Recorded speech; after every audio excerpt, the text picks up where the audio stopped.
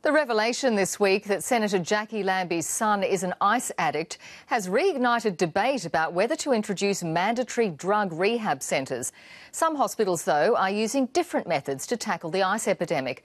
One clinic, for example, is getting good results by treating addicts with a medication commonly used for ADHD. Here's medical reporter Sophie Scott.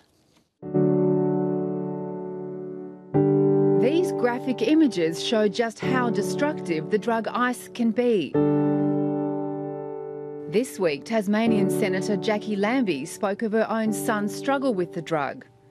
I'm a Senator of Australia and I have a 21-year-old son that has a problem with ice. And yet, even with my title, I have no control over my son.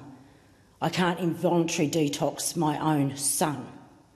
While there's no strong evidence compulsory rehab works, clinics are seeking new ways to help ice users. Hey Brendan, hi.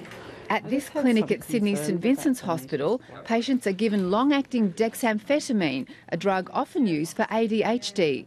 The drug that we're using, it's a stimulant drug similar to methamphetamine, but it's used at lower doses. It's once a day, it's a tablet, and it smooths out the kind of highs and lows that people using methamphetamine experience so that they mightn't experience some of the withdrawal effects.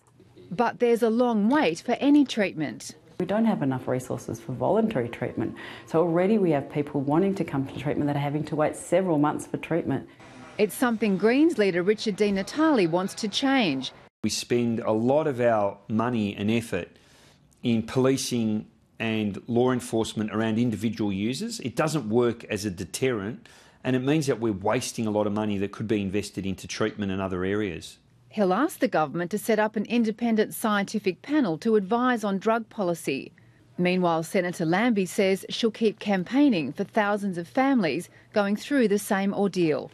Sophie Scott, ABC News.